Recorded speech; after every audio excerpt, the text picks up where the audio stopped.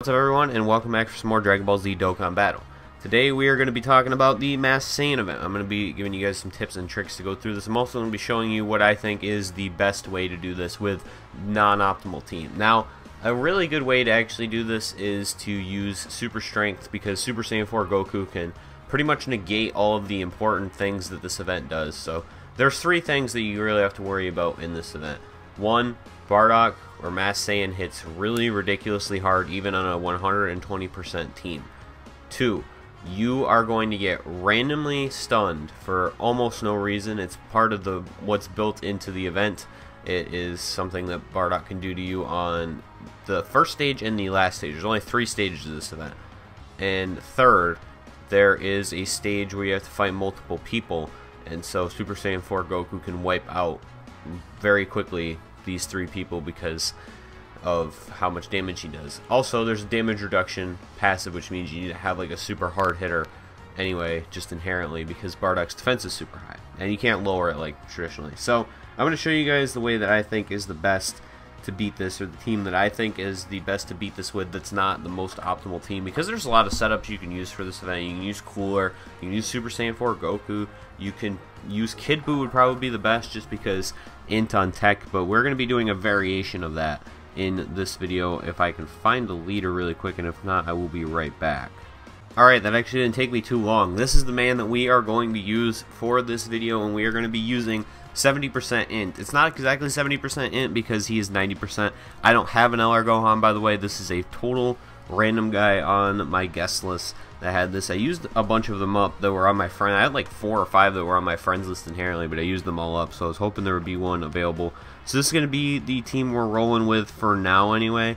I'm going to be using Buhan, Goku Jr., Trunks, Piccolo. These aren't in any order, and it's actually going to bother me, but LR Piccolo, Turles, and Vegeta. Mostly it's gonna be LR Gohan and Trunks, obviously, for orb changing purposes, and then I'm gonna probably put, I don't know who I want to put together after that. We'll see how the game bears itself out, honestly, because I don't really know what I even want to do.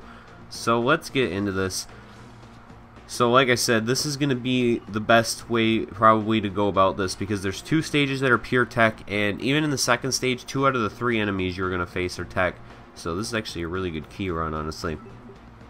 2 out of the 3 enemies in stage 2 are going to be tech, so int is just the best way to do this defensively. You are going to face a physical card during the second phase, but we'll talk about that when we do get there, because it's not really a big deal, honestly. So like I said, Kid Buu is probably, in terms of HP, the best way to go about this. We do not currently have Gogeta.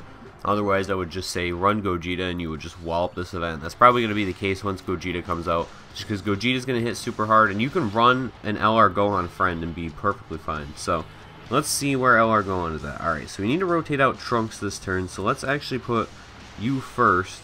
We'll put Goku Jr. first. I didn't need to give him all that key.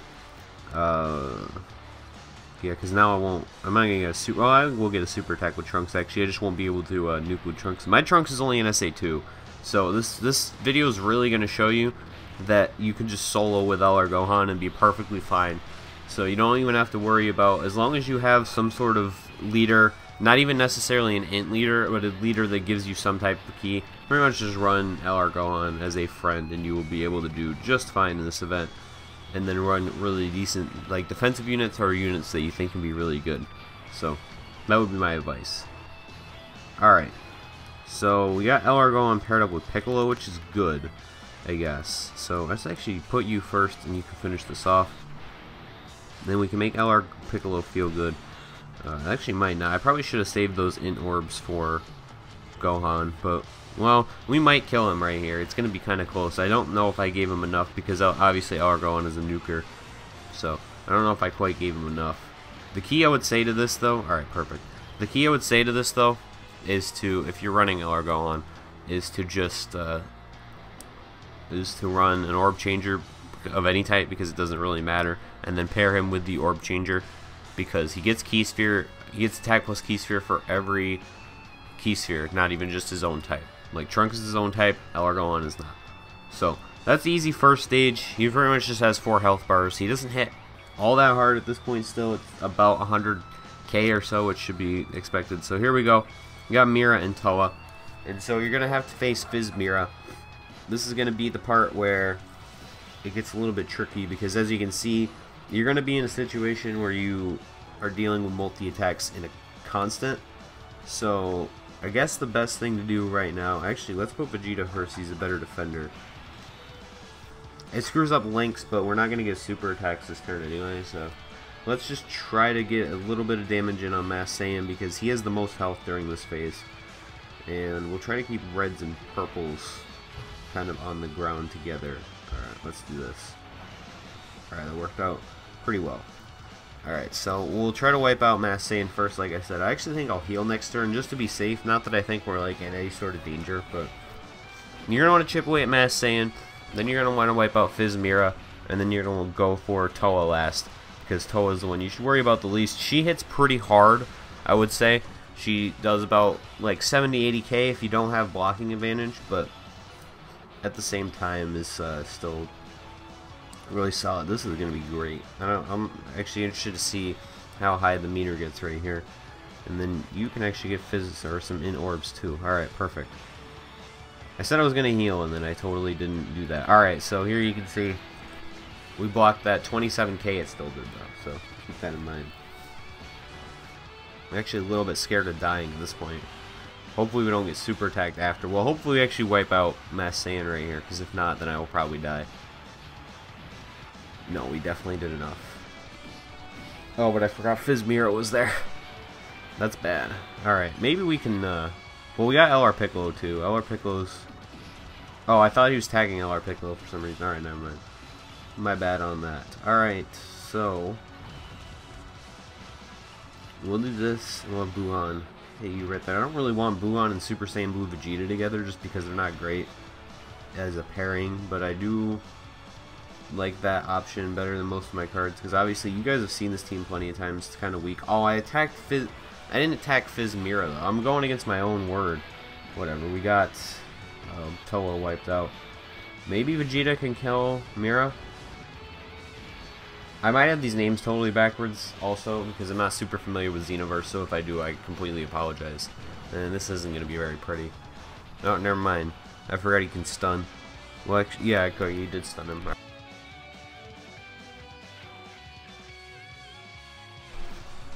Alright, so what do we want to do here?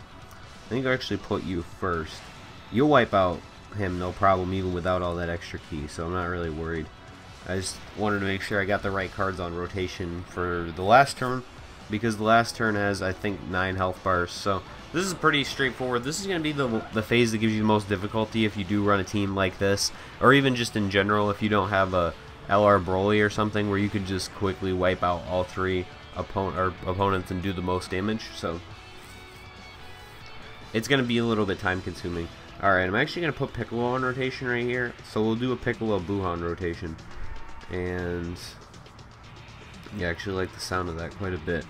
So, because of all this tanking right here. So, this is going to be an annoying part. I don't know if it'll show in this video, but during this phase, Mass Saiyan can attack like 10 times, and he'll spread it out usually, which puts you in a kind of a pickle. But it should be pretty set right here, honestly. I'm not super concerned as it stands. This is going to be really stupid. Actually, let's not do that. I was going to say, I'm not going to give you your super attack, but I can still do, what do we want to do, actually? Alright, here's what we'll do. We'll give you that, and then next turn, Trunks is going to change those reds to purples, and oh, with the dodge. Trunks is going to change those reds to purples, and then I will put Trunks first instead of LR Gohan, even if he doesn't get a super attack. Just because I'm more worried about LR Gohan, obviously. And if you have your own LR Gohan, then this event's even going to be even more retarded for you, honestly. So you won't even really need to... Ooh, I forgot. Yep, never mind. I don't even need to worry about it this turn. See, this at least throws a little bit of spice in here. So, yeah, you have the highest defense just inherently. So let's put you in the middle anyway. We will save those purple orbs still. It doesn't really matter. I actually probably could have used them on Trunks. But actually, let's do this because we can drop these blues. And then we'll be in an even better situation for the turn after next. So that's still pretty decent. And we're still... Well, no, we're not going to get the Ultra Super. This guy doesn't have a dupe into his LR Gohan. I still haven't used an LR Gohan with a dupe, so he definitely doesn't have additionals. So that's gonna be it. Yeah, it would still hit him for like 200 or 150k almost though, which is crazy for a normal attack. Not the highest, but still. And let's see, did we get the stun? We did get the stun. Alright, so don't have to worry about defense right here. And just because since Buhan got stunned, there's really no reason to even attack normally. So let's just do this and set up an optimal key path for Elargon next turn. Because Elargon might be able, with that much int key, to finish off completely. Also, we might get a Dokkan mode here, which would be really dope. Alright. So let's do this. And this. I don't think we're going to quite get the Dokkan mode, though. And we did. Alright. I have not gotten a Dokkan mode yet. So this will definitely one-shot, or not one-shot, because he's already got a little bit of health on. But this will definitely finish off the party right here. And as you can see, Elargon pretty much just solo this event. This is still an event that's really beatable with a 70% team. Or just a team where you can solo with one card, pretty much. If you can't run int, then just, I would say, spread on like a Super Saiyan Blue Vegito, or even just a card that gives plus 3T. Like, I think the new Bardock, the Strength Bardock, does, but obviously you'd be playing this event to Dokkan Awaken, so it wouldn't really matter. There we go. All done. But there's plenty of cards at this point in the game that give you a key lead that's for all types. If you pulled Mass Saiyan, just use him as his default, don't even awaken him, and it's all types, and you'll be set. Just, you're going to want to run a friend Elargon or your own Elargon, and that's just going to be what you want to do. Pretty much the best way to beat this, or at least I think the best way to beat this that is for you attainable, because as you can see, I did it without having a personal version of it myself. I also did it with one of my weaker teams.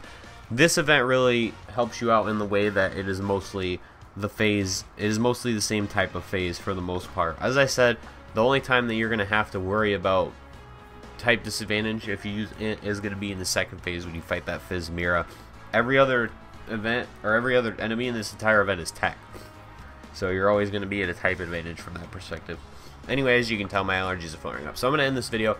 Thank you guys for watching. Hope you enjoyed. Let me know if this helped you out at all. Let me know if I missed anything that is worth pointing out, because I don't think I went over cards that, I don't think there are any cards that specifically help this event out. I think it's just all these, though. Yeah, he just has a built-in defense reduction, or excuse me, a damage reduction passive. So anyway, that's gonna do it for me. Thank you guys for watching. Hope you enjoyed. Stay tuned for more Dragon Ball Z Dokkan Battle.